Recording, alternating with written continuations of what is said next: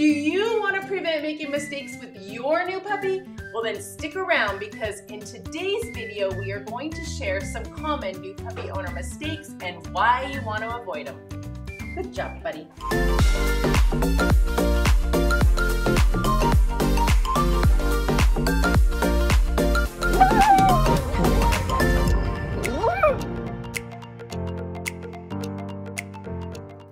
So tonight we're going to talk about new puppy owner mistakes.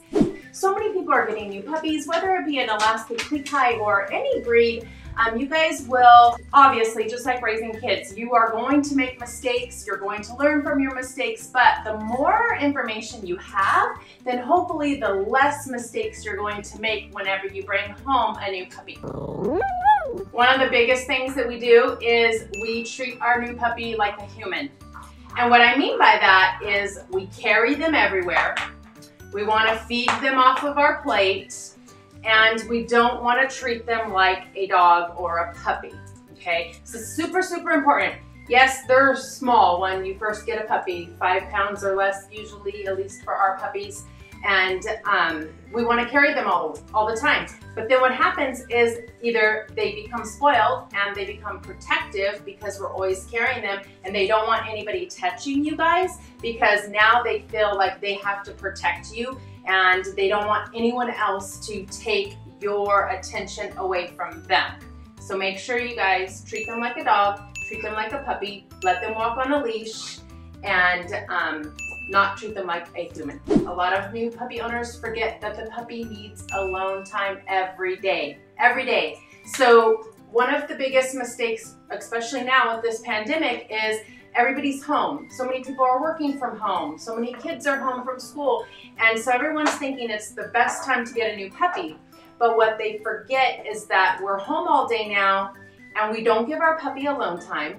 And so what happens is you want to go out for dinner, you want to go to a birthday party, you eventually are going to go back to work and go back to school, and your puppy is going to suffer major separation anxiety. So even though we're home all day, we want to make sure our puppy has alone time. And that doesn't mean you have to leave the house, but alone time means alone in a certain area, alone in their crate, locked in a room without you guys next to them. My next tip is that we give our puppies too much free space. So we allow them to roam in too many rooms and not have them in a secluded area. So the general rule of thumb is if your puppy is not potty trained, if you cannot trust that puppy, they should only be introduced to one area at a time.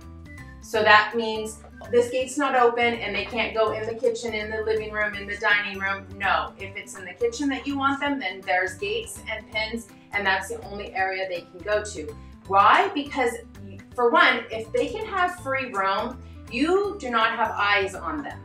So you can't potty train. They're gonna get into things like toddlers. They get into everything. So we have to be able to see them. And if we can't, they have to be in an area that you know is safe for them. So the best way to do that is to only allow one area at a time. The next tip is that we forget that when we're walking our puppy, that they're pulling. Like a lot of times you're just walking, you're talking to whoever's walking with you, or you're paying attention to your kids and they're riding their bikes, and we forget that the puppy's just pulling us and we're allowing that. So we don't want to allow that at all, and we should always correct them. And I'm talking about at 8 weeks. You start now.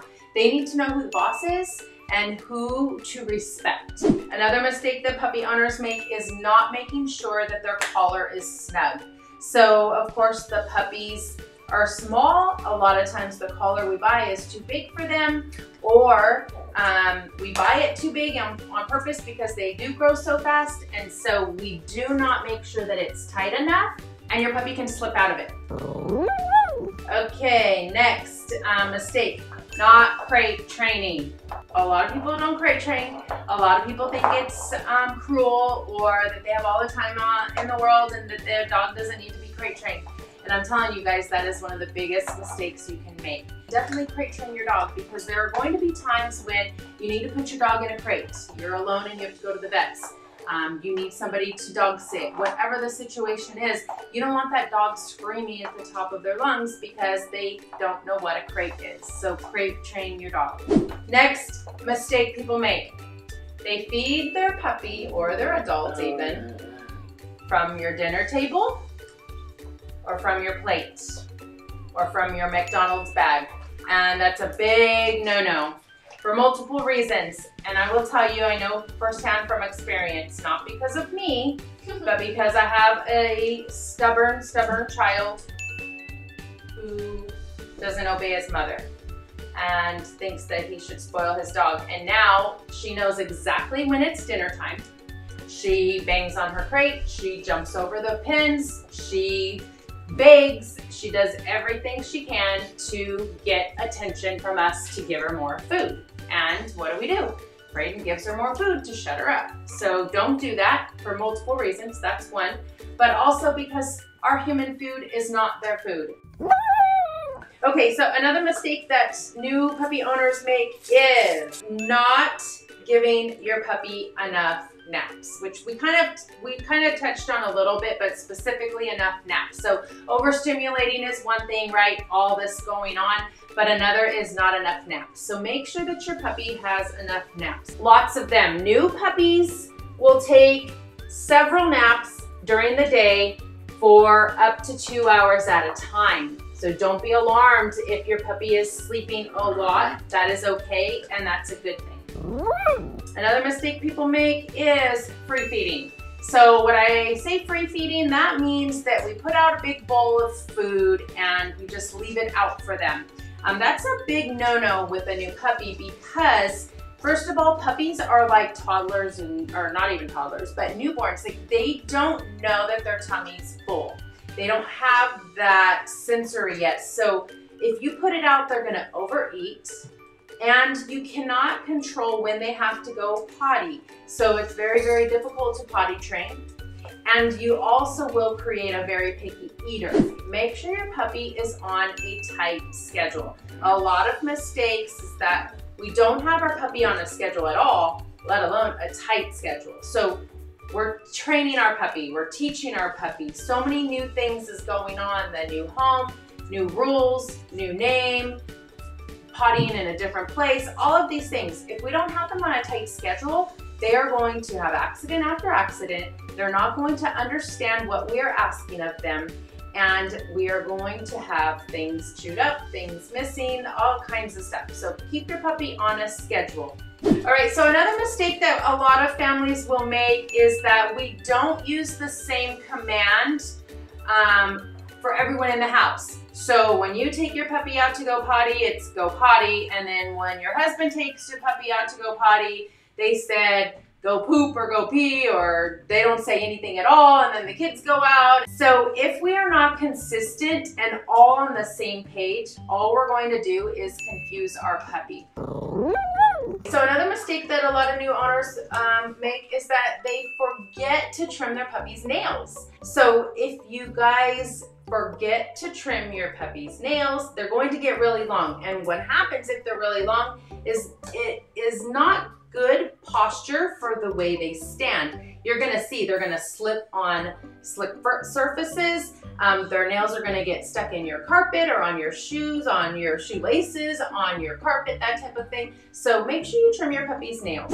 Another mistake people make is not having a budget for an emergency or having pet insurance. So remember, getting a dog, any breed of dog, it's a lifelong commitment for one, right?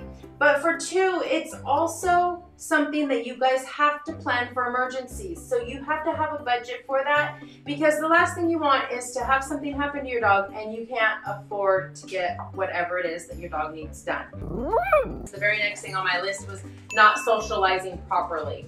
And so socializing properly is not just assuming that you're socializing your puppy by taking them to your friends and your family.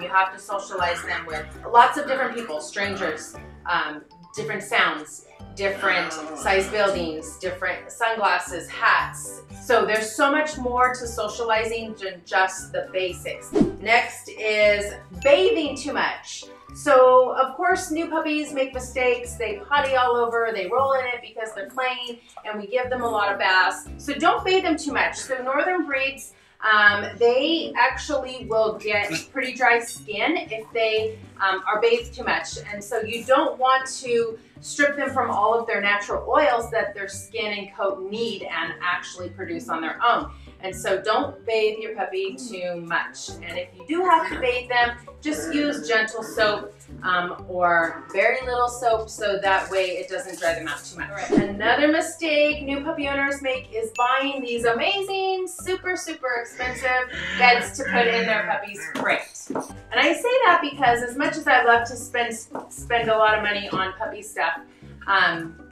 they destroy a lot of things. And one thing that they are going to destroy,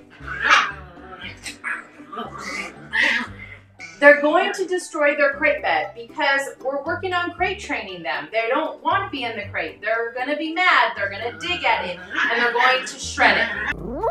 One of the biggest mistakes is we give too many treats as rewards. And what's going to happen is your dog is going to constantly eat the treats, not want the food. They're also going to go out there and pee, but only go a little bit or not poop and run back to you for a treat. And they're not done. But they thought that if they ran over to you after they just squatted for a minute, they're gonna get a treat. And then you bring them in the house and then they finish going pee in the house.